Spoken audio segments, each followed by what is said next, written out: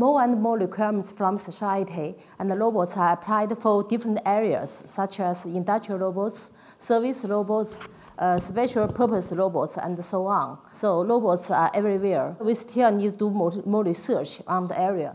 Then why do we really need brain-inspired robots? Because traditional robots can never be as clever as human, can never be as flexible as human, can never be humans' good friends, because they are designed very differently. It is why we need to consider another direction. Then what is the opportunity?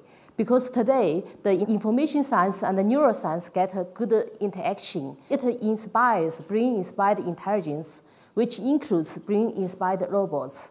And this is a new direction for robotics research. The first kind of robots is traditional robots.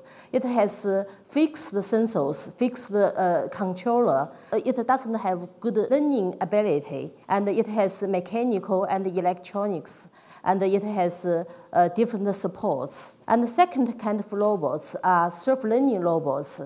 These kind of self-learning robots are designed for a particular task, and this kind of self-learning robots is good in learning. However, they need plenty of data, and also they are not designed based on human biological model. And the third kind of robots are brain-inspired robots. They are designed based on human biological model. They may have different skills, such as cell, tissue, organ, animal, and society. For this kind of brain-inspired robots, if we consider about organ, for example, then we can consider the robot may have vision, motion, decision, some kind of this kind of model, which corresponds to software.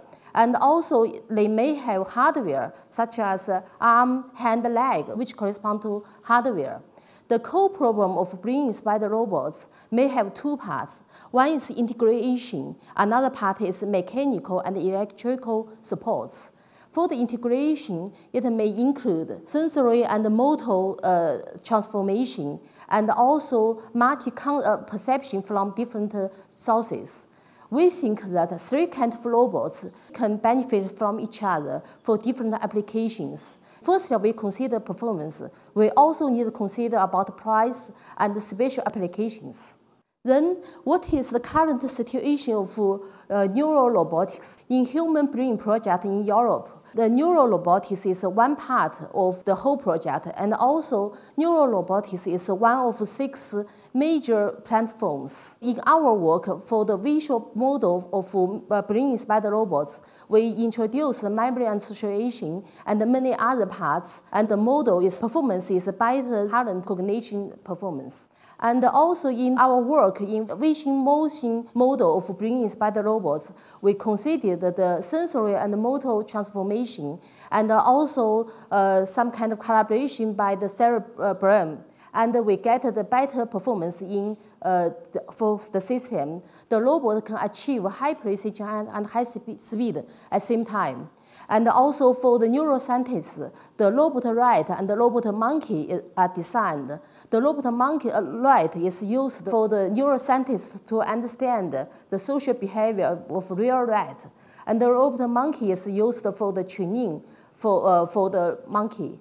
And we think that the brain-inspired robot has a very wide application, have excellent performance. We also know that there are a lot of challenges, such as which kind of model can be adopted for the robot, and how they can be adopted to achieve the goal. And we think that brain science and information science interact with each other very well. Robotics get benefit from both areas, and also get very good flexibility, very good intelligence to be humans' good friends, and to be more general for many tasks is the dreams of robotics. It needs our efforts. Thank you.